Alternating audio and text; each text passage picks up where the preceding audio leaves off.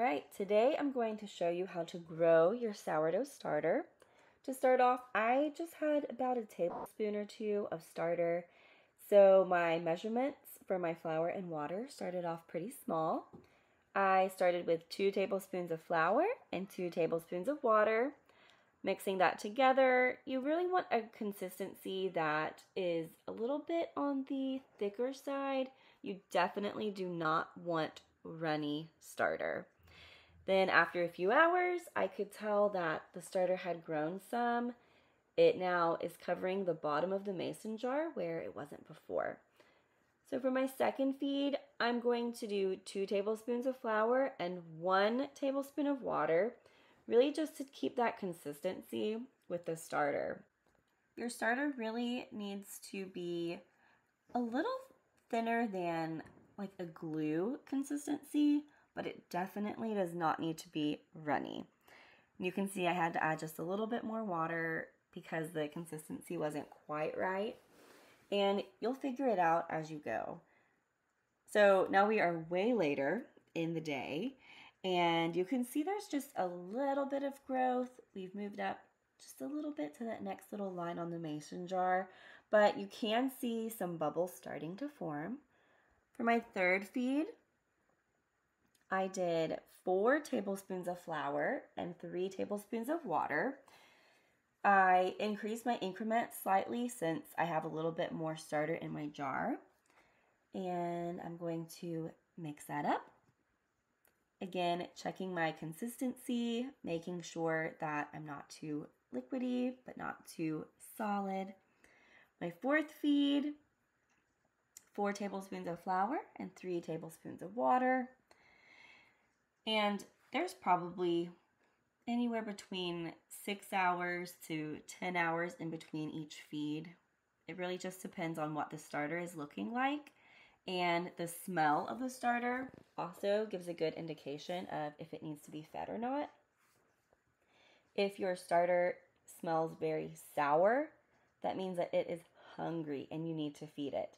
If your starter smells a little bit more like flour or yeast, then it's doing its job. All right, so we're on our next feed, and you can see there was a lot of growth in between this feed.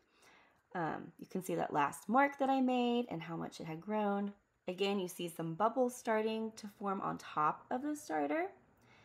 You can see some bigger bubbles starting to form on the sides. All of that is showing that my measurements with my flour and my water are working. I'm moving in the right direction.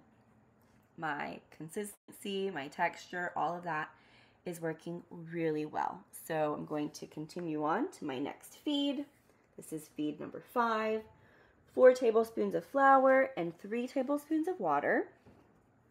We're going to mix that up again and see what happens. It's also important to make sure that you keep the jar covered. It still needs to get some air, so if you use a mason jar, make sure you're not sealing the lid onto the jar, but you can just put a towel on top or the lid itself. All right, marking the jar one last time, and this time I'm going to let it sit overnight, I believe. Yes, overnight. And you can really see the difference that has happened. So it does not take long. Once your starter is active and really working, things will take off very quickly. So you want to see lots of bubbles like we have there. Again, that yeasty smell is what you're looking for, and you are good to go.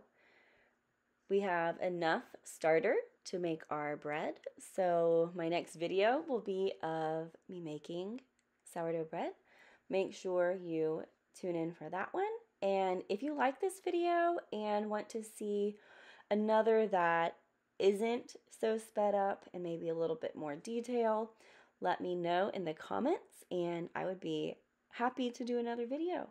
But in the meantime, let me know if you do sourdough bread, if you've tried it, if you were successful. If it was hard for you, let me know, and I would love to be able to chat about it because it's definitely something that I have learned more about the last few months, and I am happy to share what I have learned. Enjoy the rest of your day, and make sure you like and subscribe. See you in the next video.